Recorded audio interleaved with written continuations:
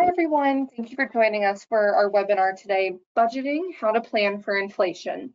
My name is Kelly Blount, and I will be today's moderator. And with that, I'd like to turn things over to Todd Moore with Trinity Debt Management to introduce himself and take us through today's topic. Thank you so much, Kelly, and thank you for everyone for joining us this afternoon. It's once again great to be back with General Electric Credit Union. Got an exciting topic for us planned this morning.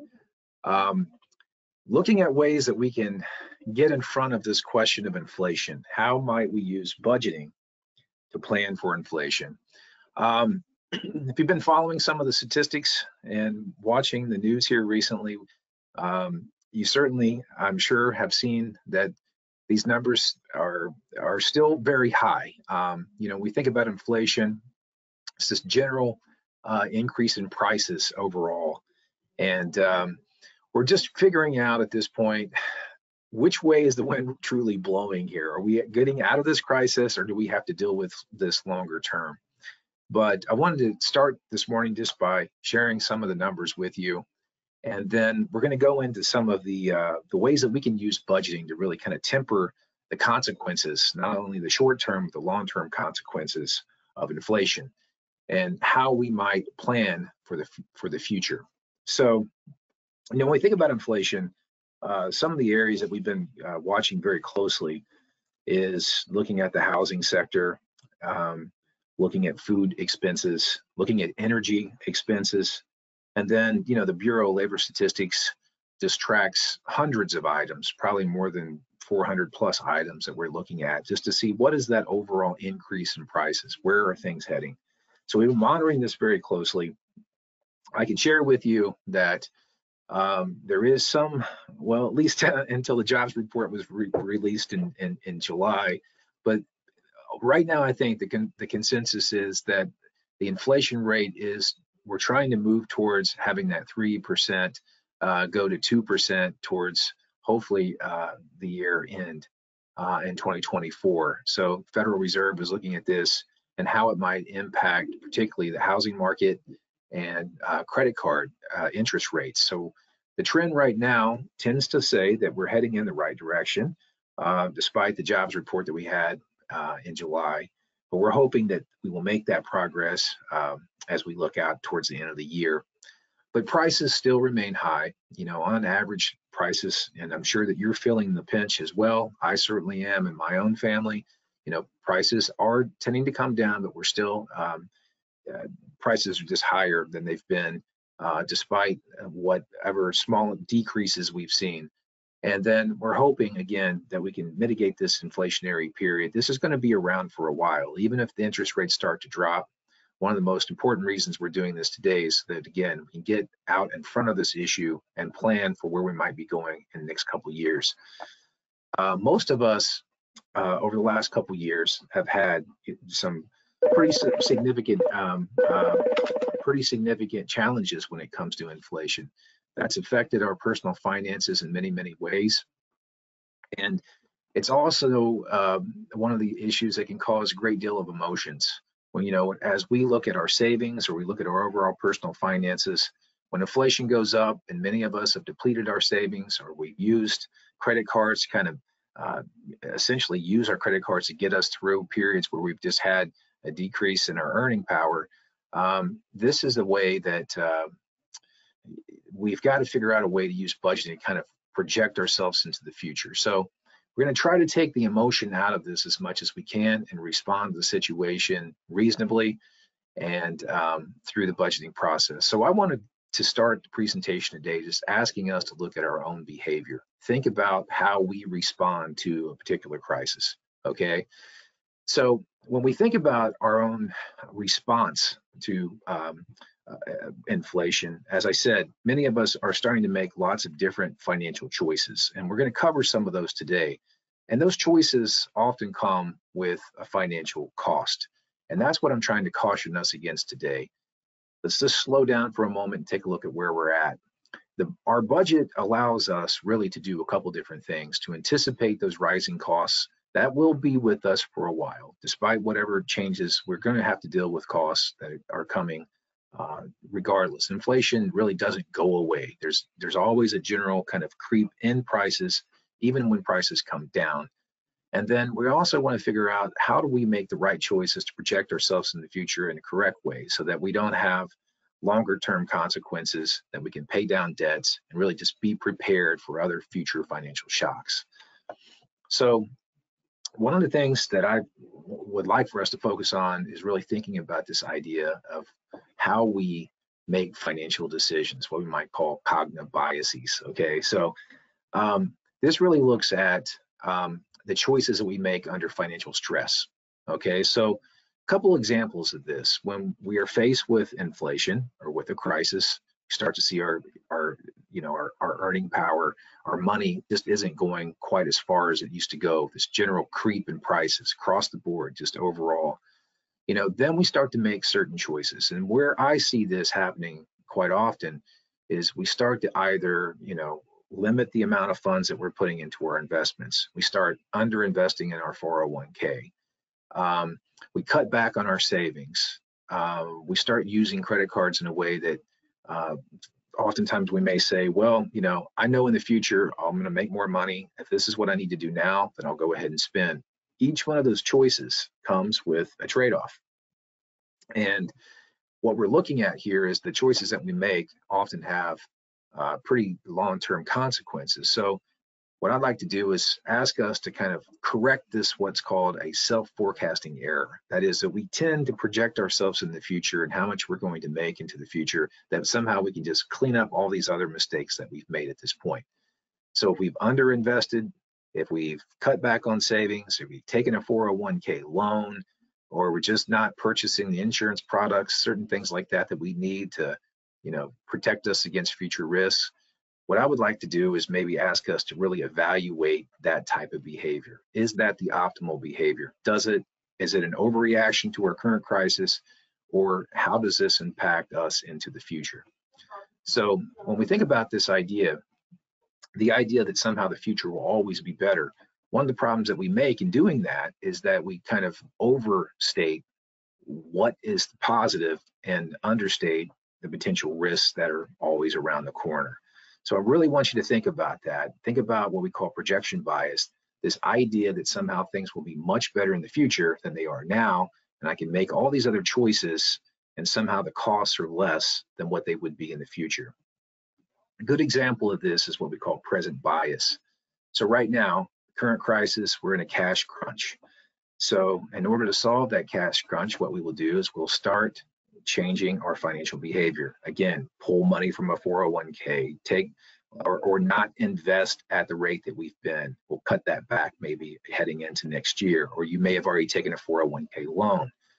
We have a cash crisis. What do we do to solve that? We start looking at the resources that are actually earning in real time and start pulling from those things to try to solve this crisis that we have in front of us.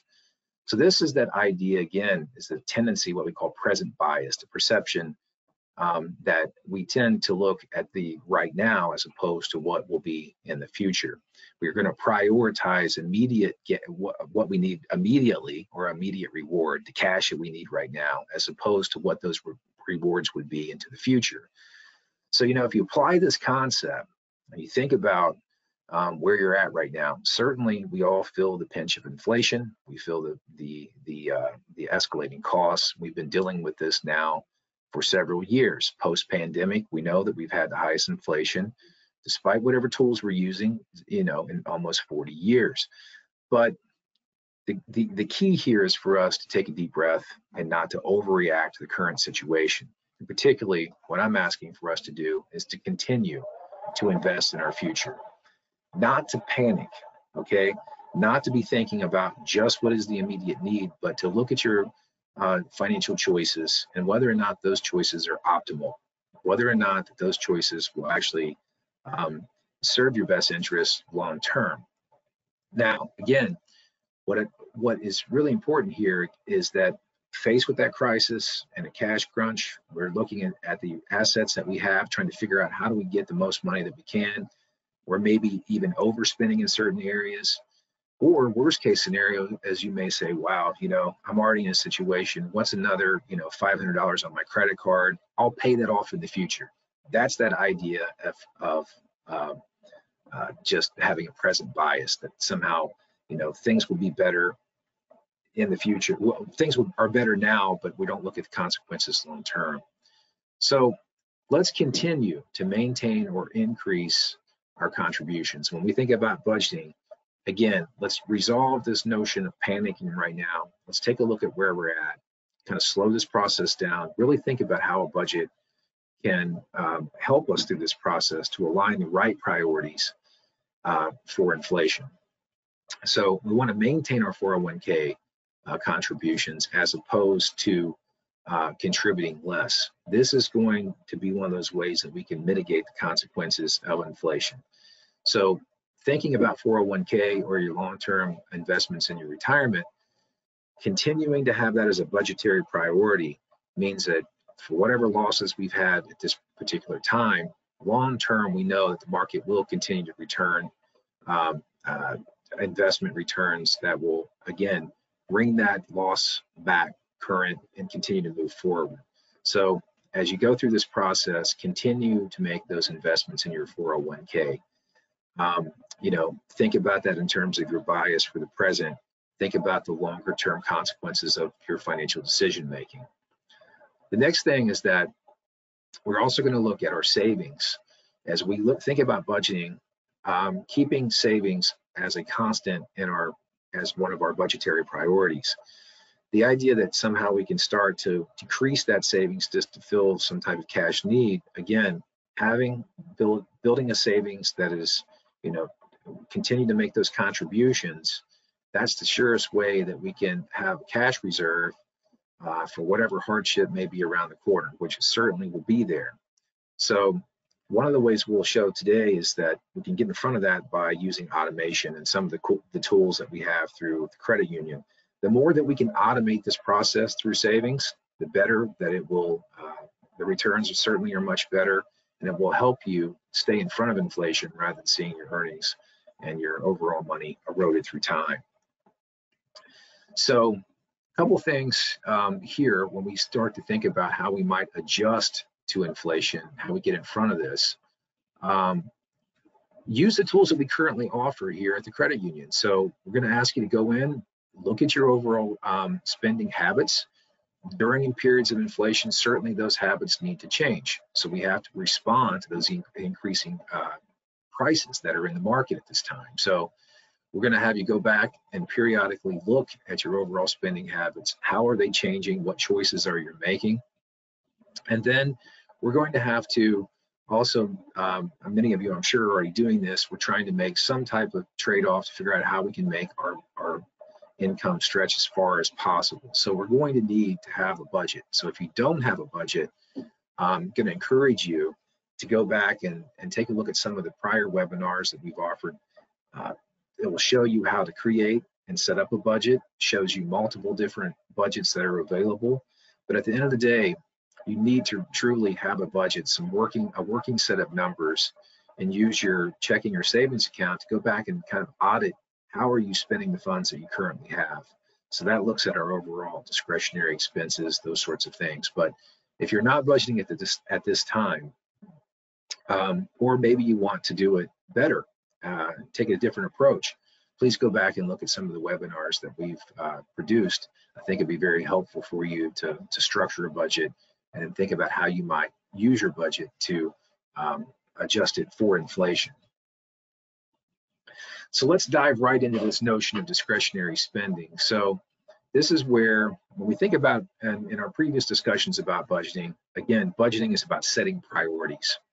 And as I started off, those priorities, we want you to be able to kind of temper this emotional response. A budget is going to slow that down and say, okay, we're going to look at this in a factual way, as opposed to maybe overreacting and making bad financial decisions. But a budget will also allow us to make the types of choices and set a plan in place that ensures that our earnings are actually producing returns through our 401k and our investments, and then making the right choices through our overall spending. So discretionary spending is very important because this is where we have to make some type of trade-off. When you think about your budget, one of the first things we're going to do is make certain that we meet our overall expenses. Discretionary expenses is the funds that you have left after you've basically paid your bills. So what do you do this year? So most of us are making some type of trade-off to figure out how to have some additional funds. You might have to forego travel this year, or you might have to cut back on subscriptions. This is that auditing process. What are the items that you can give up now that will produce the greatest long-term gains? Okay, or what can you give up now to gain something else? So right now, when you look at income and expenses, if you're struggling with this idea that you can't make expenses meet, certainly this discretionary spending is where we would start. So I've given just a couple examples here, whether you're looking at gym memberships or subscriptions, these are not the things that are most important for you to be investing in at this time or spending cash on at this time. So these would always be areas within your discretionary spending where you can make those choices. You could limit those cash expenses in these areas. The other thing too is that when you look at your credit card bills, this is that area where I'm saying again, thinking about financial behavior. Using a credit card, you've already accumulated, let's say, you've already gone beyond that 30% that we talk about. We know that as you go out beyond that, delinquency and default certainly around the corner, the more debt that you carry. If you're in that area where you're saying, okay, I've already spent quite a lot on this credit card, again, what's another $500? I got to get this done, or I need these funds now. This is where, again, through discretionary spending, you may not have to rely on a credit card if you can make the other cuts somewhere else in your budget. So whether it's travel, subscriptions, whether it's memberships, whatever you can cut, think about that trade-off. And this is why it's so important to look at your budget and then monitor your overall expenses through your checking account. Figure out how we may not, how we can avoid putting more and more money on a credit card. Because again, with inflation dropping, we're still going to have to address those longer term debts or longer term consequences of inflation by paying off these debts through time. So start with your discretionary expenses, and that will be one of the best ways to make trade-offs in the coming months. So a great example of this is food expenses. So food expenses right now, this is one of those areas where, I've shown that the prices here continue about 10% higher than what they were since last year. If you've been out in the grocery store here recently, you'll see that there's some expenses that are starting to go down, but overall expenses still are high. So you have discretion in how you control those overall expenses. These are the choices that you have to make in order to control those creeping prices through inflation. So what do? One thing I'm going to suggest here is that we actually start thinking about a spending plan. So when you go back and look at your budget, you're looking on average how much you're spending weekly, how much you might spend monthly. Start thinking about having some type of spending plan as opposed to maybe just going in and making impulse purchases. So some practical ways that you might be able to do this is just thinking about meal planning so that you avoid impulse shopping. The more impulsivity is in the budget itself, the more you're going to spend. And it comes down to a lot of simple things, but it has a big impact overall in monthly expenses, particularly when looking at your grocery expenses. So start with a plan, look at your overall expenses. On average, what do you need to meet your overall weekly or monthly grocery expenses? And then really try to narrow items down to where you can do some meal planning, use resources to make multiple meals. Again, trying to stretch those dollars as far as we possibly can. But the key here that I want you to think about is impulse buys. That's the quickest way to move us out of our budget or out of a reasonable set of numbers. I know that anytime I take my daughter with me to the store, we make a number of impulse purchases. I can go in with a list and I have a meal plan and I take her with me and then I overspend because we need drinks and other things that are not on the list. All of these things we have to think about. because it allows us, impulse purchases are just going to allow us to, it allows us to spend more money. We're going to overspend through this process. So the more that you can meal plan, target the items that you want over the month, the better we're going to control those overall grocery expenses. Now, I've talked about this before, but very important that you keep your money invested. So when we think about setting clear priorities through our budget, we have to anticipate that there's going to be ups and downs in the market. We talked earlier about, trying to get at some lower interest rate and see the housing market improve and just see a glimmer of hope here towards the end of the year. But most economists are saying that there's still going to be ups and downs as we move forward. That could go as far as maybe 2026, 2027 before we're fully back into an economy that worked prior to what we had in COVID. So anticipate that markets are going to go up and down. This is where you need to use a budget to get in front and plan ahead for future inflation.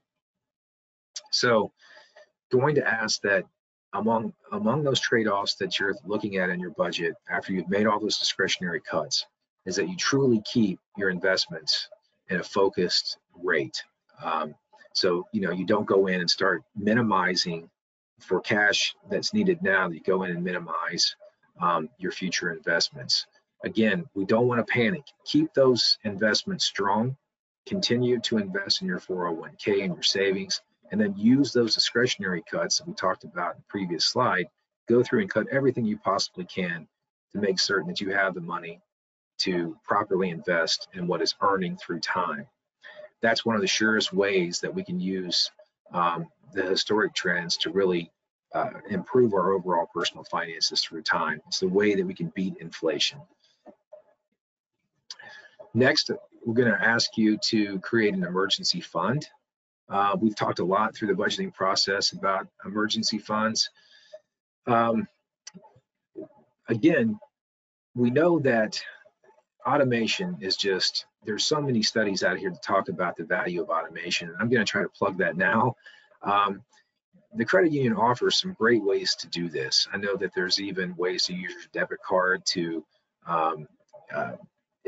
incrementally, you can have some things rounded up that goes into savings. You can automate the process to where you're putting money into a separate savings account. There's multiple ways to do this, but the idea here is that we don't make shortcuts when it comes to creating an emergency savings fund. So I know many of us, and we've talked about this over the years, we really kind of depleted our emergency savings. We had a cash crunch and we used those emergency savings through the pandemic.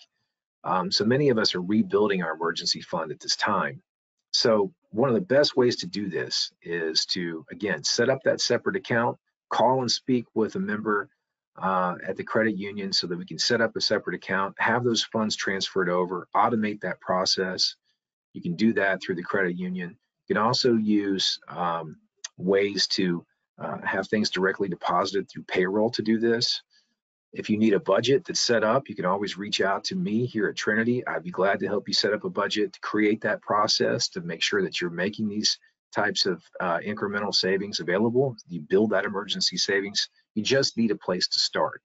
So I'm going to encourage you, as you look at your overall budget, again, cut everything that we can through discretionary expenses, and then let's focus on what is truly the most important as we continue to struggle with inflation. Create an emergency savings fund. Very, very important. Next, thinking about credit card debt itself and how we might look out into the future long term.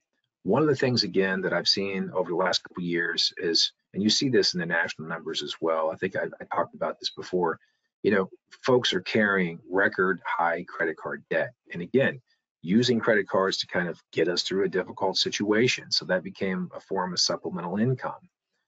But as we think about how we can temper the long-term consequences of inflation, one of the things we need to start to do is we've got to figure out how to pay this down. So another very important thing to look at in our overall budget is to ask, again, what are we doing to minimize the current credit card debts that we have? And I've given a couple different ways of looking at this, trying to connect this back to financial behavior again. So there's a couple different ways. One is what we call the interest rate method. And we talked somewhat about this concept before in a previous presentation on credit scoring, but it applies here as well. Interest rate method is where we pay off those interest rates with the highest interest rates first. So we rank order highest interest rate. We try to pay off the highest interest rate cards or highest interest rate loans first. Second approach to this is where we look at what we call the credit utilization method, where we focus on paying down cards, where we look at anything that we have over 30%. How do we change the utilization itself to try to bring it down to zero? So we would take a card, for instance, it's maxed out, try to pay it down to 50, then pay it down to zero. We don't look at the interest rate at all. We're just looking at how much we've actually used on that particular credit card. So we're rolling things forward to try to pay it down. Either one of these methods is perfectly fine for you to work on, and there's good reasons to use either one of them. What I'm asking you to do is really align your priorities through your budget to make certain that you're doing the work. When we're thinking about minimizing credit card debt, we know that the longer you're paying on that, the more interest and the more through time that it costs you long term. So figure out which one of these. If you need any kind of assistance on that, always reach out to me. That's why we're doing the webinars. Reach out, we'll sit down and create a budget, try to figure out which one of these methods may work best for you at this time, just to minimize your overall credit card debts. And then if your score allows it, you may even consider a balance transfer when we're thinking about overall credit card debts. Rather than having a high interest rate at this time, if your credit score is higher, you could potentially do something with a balance transfer to avoid some of the current high interest rates that you're paying, and then pay that credit card debt off at a lower rate. Now, cautionary note here is that we know that usually there's going to be some time dimension to a credit card transfer. So if you do have any kind of introductory rates that are in the market at this time, want to make certain that we pay it off within the time frame. Otherwise, you go back to that higher rate, and it may even be higher than the current rate that you're paying now. So any questions on minimizing credit card debts at all, just please put those in the chat or ask those questions at the end of the process. But long term, this is one of the areas that we want you to focus on in terms of thinking about the consequences of inflation, is minimizing overall credit card debt. Next, one of the ways that we can certainly get in front of inflation, and to whether we're anticipating some creep in the market or we're thinking about the longer term consequences of inflation, is to work on our credit score. This goes back again, the better our score, even if we've had a period where we've exhausted some cash or we've made some credit card purchases, the better that we can work on our score, the more likely that we're, particularly if you're going to head into a first-time home buyer situation, or you need a new car, or you're thinking, I didn't make any kind of choices during this period with high inflation, but I'm certainly going to need these items in the next year or so. Well, now's the time to use your budget to actually work on your score. That's a way to get in front of things, make certain that we can kind of mitigate the longer term consequences of inflation. Interest rates. So when we think about your credit score, paying down debts, one of the things we might think about here is, again, through that utilization approach, you're carrying a high credit card debt at this point, paying those balances down, 50, 30, pay it down to zero, making a plan to actually do that. The idea is the stronger the score, the better interest rates that we're going to have, and the more opportunities that we'll have for the loan products that you need. So one function of this is that we look at debt to income. So right now, if you have outstanding debts, and you have a future loan, we want to make certain that our score is stronger, paying down debts, strengthen that debt to income ratio. And again, hopefully we'll have folks on the call that are looking at the housing market as it will improve in the next year. Debt to income ratio is going to be very important. So it's very important for you to work on your score now, anticipating that larger purchase in the future. Same for car loans or other types of small loans that you may need to do renovations or whatever it may be that is, of interest to you at this time, your credit needs. But the better our score, the better the interest rate, and the more opportunities that we have to beat inflation. So once again, use me as a resource here at Trinity, or reach out to the credit union. We'd be glad to work with you on this to take a look at your overall credit capacity. But the key to this is, again, aligning this function as a key goal in your budget itself. Without having that budget in place, we're not going to be able to work on your credit score. So if you're on the call today and you do not have a budget in place, reach out to us. Let us help you create and establish a budget so that we can align funds to these priorities to improve that credit score long term. Talked a little bit about this already, but the idea of just keeping that utilization rate low. Now, what I mean here is, again, think about financial behavior. Right now, when we think about credit utilization, again, I've seen so many folks kind of look at the situation and say, well, I'm already in trouble. So what's another $500 on my credit card? I'm already in a situation. That, again, is one of those cognitive biases that I talked about in the early part of the presentation. Really want to get away from that type of thinking. $500 today through time at a high interest rate, in addition to the $1,500 or $2,000 that you already owe, we've got a serious longer term problem. And if we're trying to get in front of inflation and anticipate future costs, we've got to figure out a way to really work on this area, improve our personal finances. So keeping that credit utilization low, if you have an issue where you need some help with this, I'm going to ask that you reach out to the credit union rather than maybe using a credit card with a high interest rate.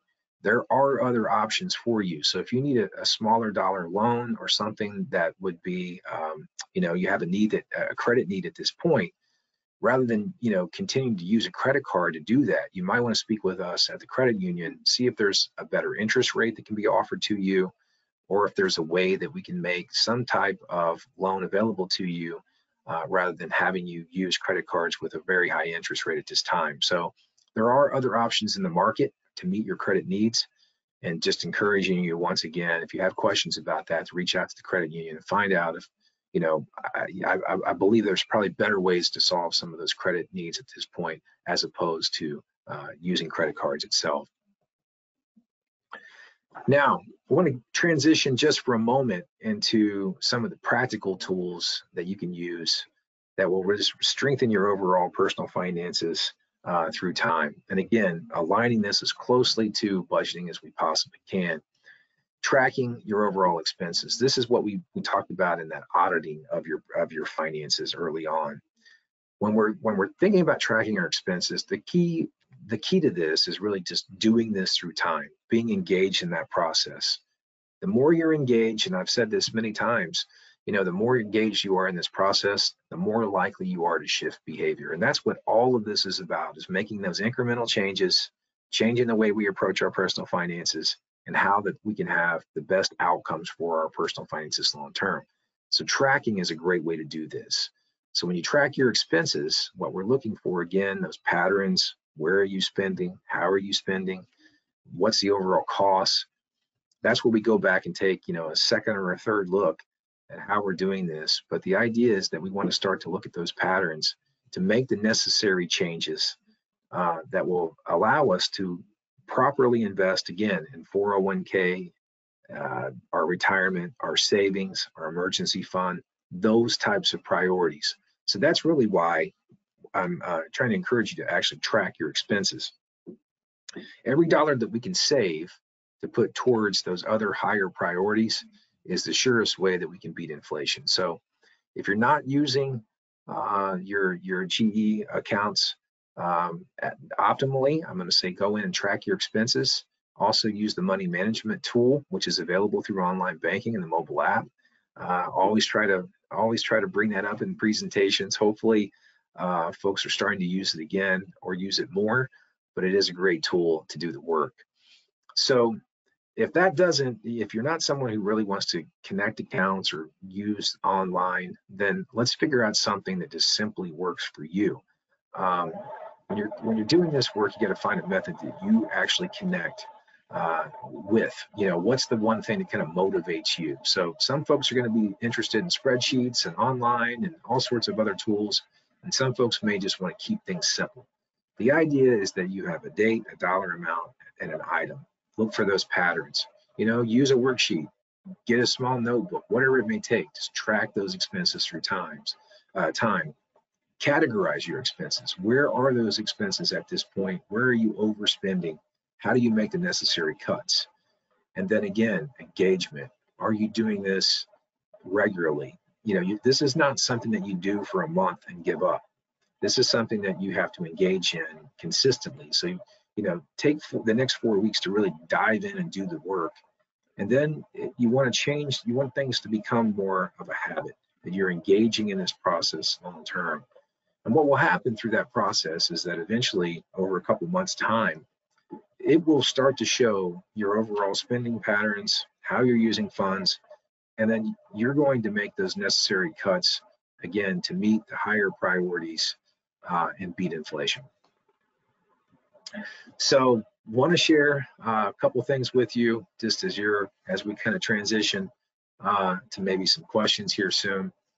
But when we're thinking about practical tips, okay, again, 10% increase in overall costs. Let's think about tracking those grocery expenses. If you haven't done this, what are some ways that we can track those things through time? And how can we get a little savvy on how we might save as much money with grocery expenses as possible?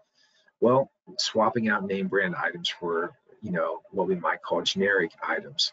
So this, again, there's going to be small savings across some of these items, but when we think about what you might save over a month, a period of time, that's where these savings actually come in. So tracking your expenses.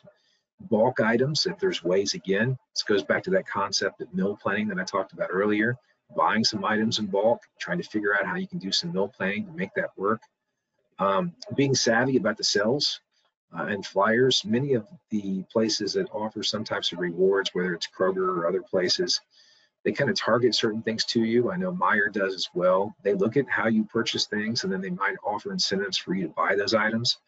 Again, small changes, but they do add up in terms of overall grocery expenses and how you can save more money. And then incorporating some staples into your meals, raw rice and pasta and other things that you might be able to make multiple meals from. Again, just practical tools that you can use by using products and taking advantage of sales to really try to get the most out of your overall grocery budget. Another thing is that when we think about inflation, one of the big areas, I talked about this earlier, is energy expenses. Energy is one of those areas consistently that's just continued to go up. Electricity now 12.9 increase, natural gas. So energy expenses, as I'm sure you're probably aware, has gone up. So try to look at some practical tips here, whether you adjust the thermostat, but take a look around your home.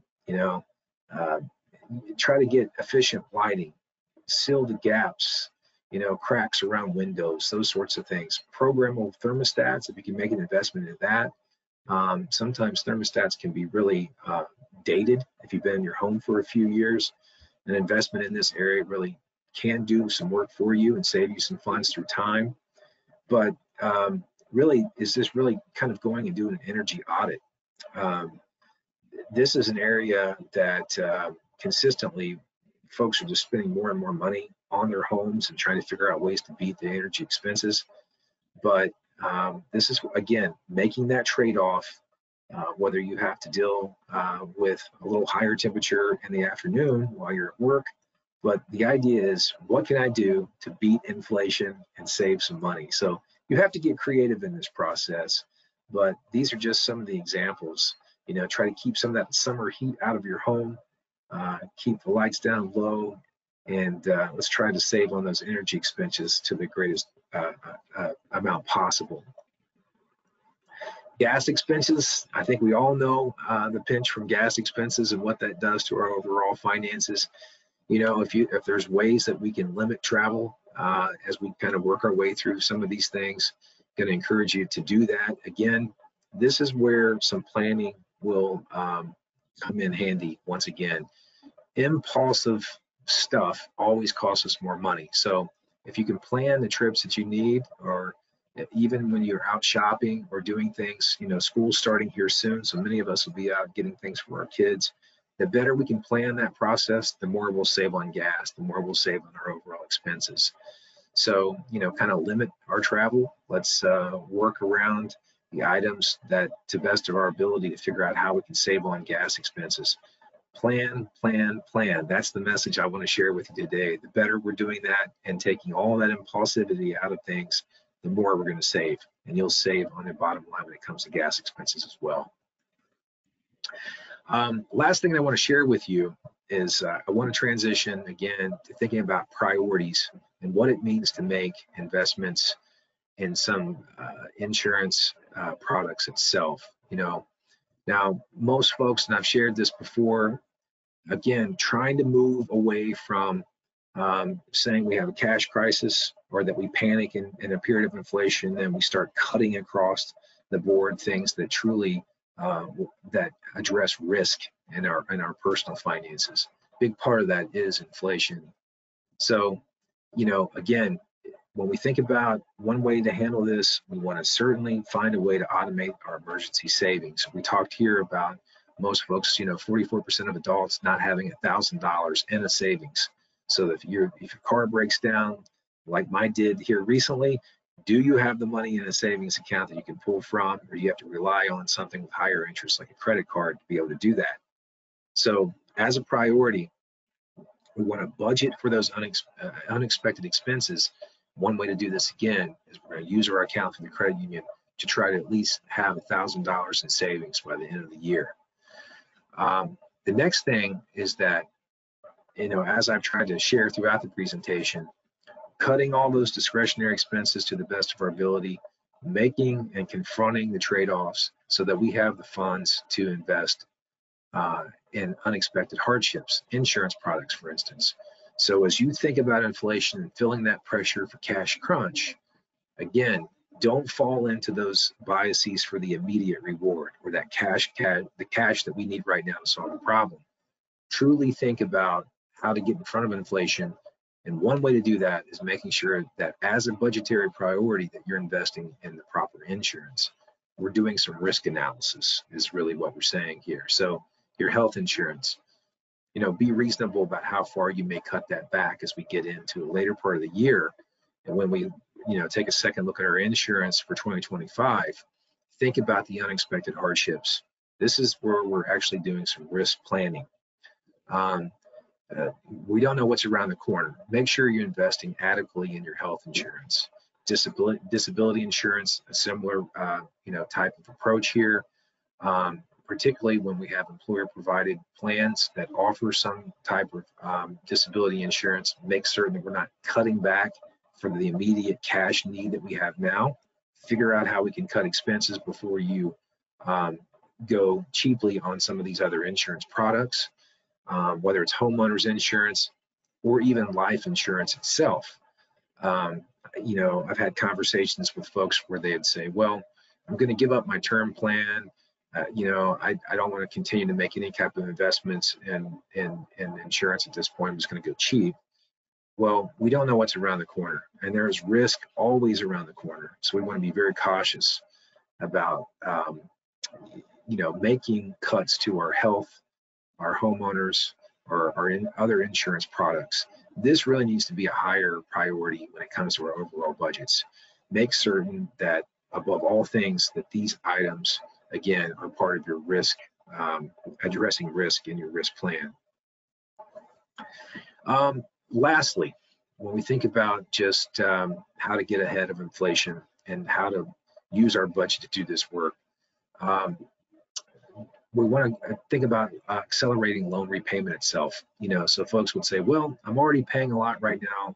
I want to get out of debt. What's the best way to do it? Well, I showed you earlier, whether we look at interest rate or we look at, rolling those funds over through credit utilization, there's always ways that we can accelerate loan repayment. So if you are at this point looking to do that, reach out to us at the credit union or reach out to me here at Trinity, and we'll figure out a way to use budgeting to help you accelerate your loan repayment. That is, we'll pay more than the minimum and more towards the principal and decrease the amount of time that you're paying on that overall loan so that you'll have future funds available for other economic shocks, or to make investments in your 401k that you maybe have lost in the last couple of years.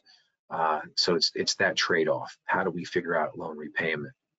And then if you have instances where you need to refinance, we have options here at the credit union that will allow you some competitive rates to look at refinancing itself.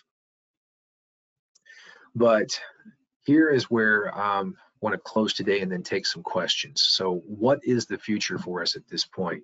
Laid out a lot of tools, a lot of suggestions for you, and ways to do this. But if you're in the market at this point and you're thinking about a first-time home buyer loan, please speak with us at the credit union about that. Let us look at ways to improve your overall capacity. Be glad to help you with your score. But just want to encourage you to put together a workable budget, make the proper investments, and really focus on your overall financial behavior. Again, have that focus on the long term as opposed to short-term gains that you perceive at this point. We will get through this process. We can beat this inflationary period. And with some of the tools and strategies that I've laid out today, I hope that gets you thinking about this topic differently and raises questions for you as well. That's really what it's about. So if you have any questions for me, be glad to answer those questions, but want to encourage you to work with the credit union. Let's get our finances back in shape as we look at the next several months heading into the end of 2025. Can't believe we're already in August, but I'm hoping that today has generated a lot of ideas for you and some questions, and I'll take some of those questions now. All right, thank you, Todd. For everyone who's joined us for today, sorry. For everyone who's joined us today, as Todd mentioned, we'll go ahead and open it up for Q&A. So if you have any questions, go ahead and submit those now. I know a few came in during the presentation, so we'll go ahead and get started. The first one, Todd says, how do you determine how large your emergency fund should be? Yeah, this is always a tough question because you listen to a lot of there's a lot of projections about having 3 months expenses and how large it should be. If you're looking at an emergency situation, you think about your housing expenses and some of your overall just utilities, groceries, those sorts of things. You have to sit down and kind of figure out what that number looks like in real time. So you go through your budget, you take a look at those numbers. How much should you set aside if something were to happen that you would be able to cover, a mortgage or your rent payment for the next for 90 days or more. Part of that 90 days number really comes across to, short-term disability at work or some type of plan usually falls within that kind of 90-day period. So we're hoping that you don't have a longer-term disability, we just have a shorter-term setback. Now, as I mentioned in the presentation, many of us, we don't really have funds in an account that would even cover potentially even a month. So when we think about how much we should have in that account, well, ideally, we want to be able to have some cash reserve that would meet our most immediate needs.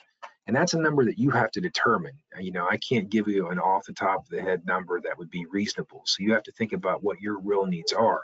But at minimum, what I'm encouraging you to do is if you don't have even $1,000 to pull from at this time, then we've really got some work to do. This is, at minimum, we need to be able to have, $1,000 in an account. As I shared in that statistic, nationally, folks don't have the money to pull from, so we're over relying on credit cards and other expensive ways to solve problems as opposed to our own cash. So what I would like to do, rather than just give you a number, is I would encourage you, again, automate the process as I've talked about here today. Use payroll. Talk to the credit union about setting up that emergency savings fund so that we can do the proper transactions. And the real goal here, at minimum, I'm going to say for those who are on the lower end, that's have $1,000 in savings.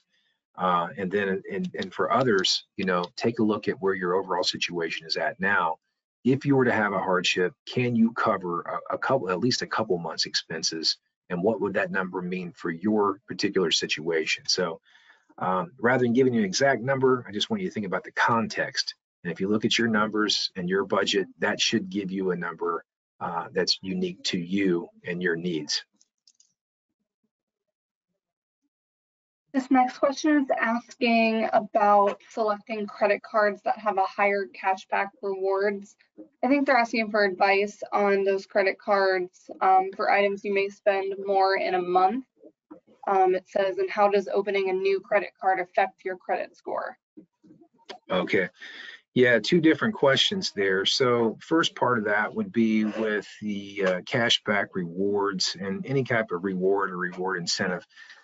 So these rewards often, these incentives really are intended primarily to get you, they're often overstated in terms of what the actual rewards are. So it's really about getting folks to engage in using the cards. I think oftentimes the rewards themselves are overstated.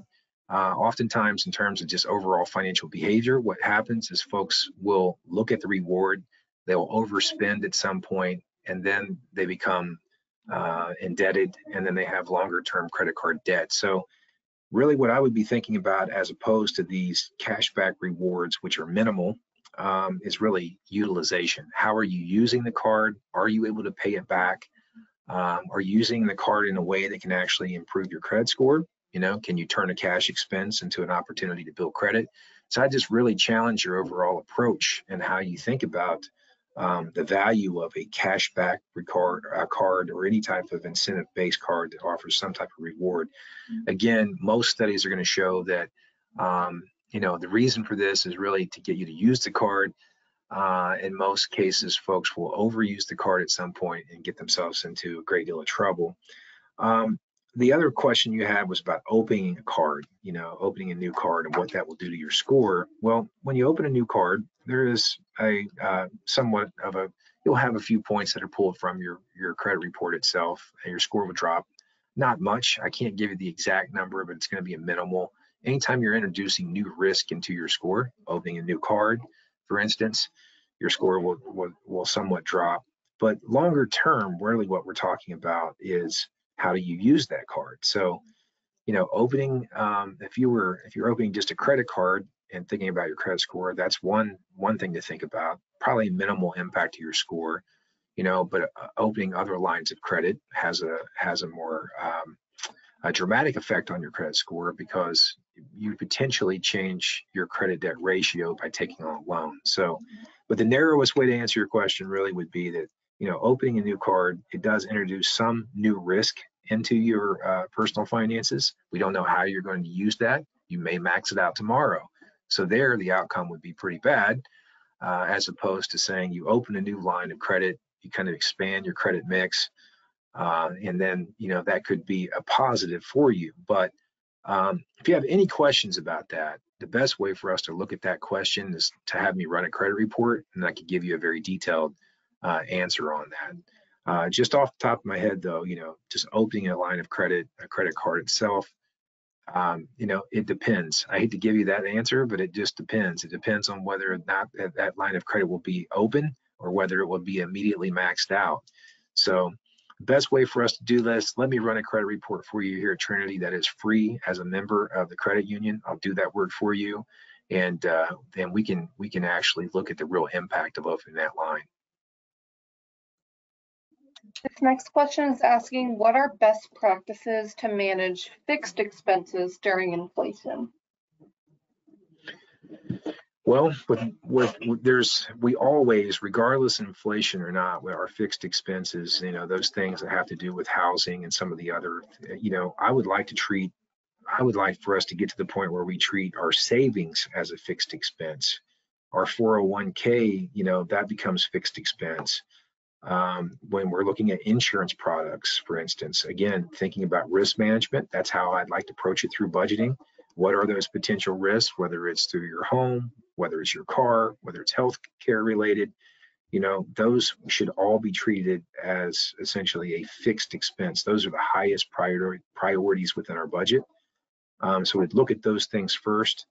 But again, best practices is for us to look at your overall income and expenses, And as I've talked about here, go back and take a look in the last couple months at your spending patterns and look at your discretionary expenses. That is, food, other items that are not a fixed expense. Where are you spending your money and how might you better spend that money in the future? So if you're making, and this is what I've talked about in the context of inflation today, well, if you're looking at your discretionary expenses and they're kind of all over the map, and if there's any order that you can see within those numbers at all where you're overspending, before you would do any other cuts to these things that I mentioned earlier, as higher priority items, the best practice here is to cut as much from those discretionary expenses as possible and increase areas where it has a higher payoff. So that's where you got to go in, look at your budget, cut those discretionary expenses, and as best practice, make certain that you are investing at the highest level possible within the numbers you have in those areas with insurance and investments and healthcare, those sorts of items. It looks like this may be our last question with our time today. It says, what can I do if my income isn't keeping up with inflation? Yeah, this is the great challenge for most of us at this point. So again, think about the very definition of inflation is that as prices across, all sorts of items out there in the market continue to increase, at some point, our purchasing power, that's the very definition, you're feeling the practical outcome of inflation itself. So you're not able at this point with your income to keep up with rising expenses. So that leads us really to the very reason why we're doing this work today. So when we're looking at the best way to get in front of this idea of inflation and not being able to keep up, if you have not put together a budget, that's number one. If you have any questions about that, you can see my number listed here. Call me. I'll try to go through that with you. So we want to create a budget. We want to go back and look at those discretionary expenses, go into your account. We're going to cut everything we possibly can to try to get in front of inflation and help you manage your overall income and expenses. Bring that budget into some type of balance. If you've done those types of things and we've cut everything down, then one of the last things, again, that I'm trying to caution us on is before we start making shortcuts and shift our financial behavior for cash needs within our budget, make sure that you're meeting those fixed expenses and those insurance and investment priorities up front. That may require us to do something that maybe is uncomfortable, which is we might have to get a second job to be able to meet these types of needs, just to be able to get in front of this temporarily.